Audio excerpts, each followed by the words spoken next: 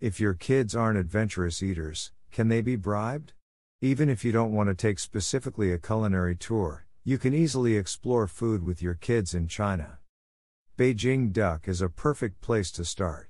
If you're going to have it, see if you can talk the restaurant into showing your kids the wood-fired ovens where the ducks are roasted, and then ask the staff to show you how to eat it. Most restaurants assume you know what to do with each course, but many first-time visitors to China have no idea. Kids might really enjoy dipping the crispy skin in the sugar.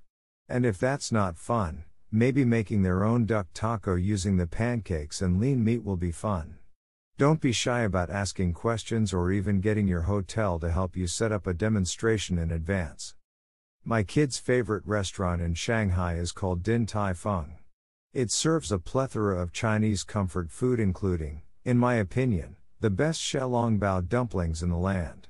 The great thing about this restaurant for visitors is their open dumpling-making windows where kids can watch the magic. Staff will give kids small balls of dough to play with at the table as well.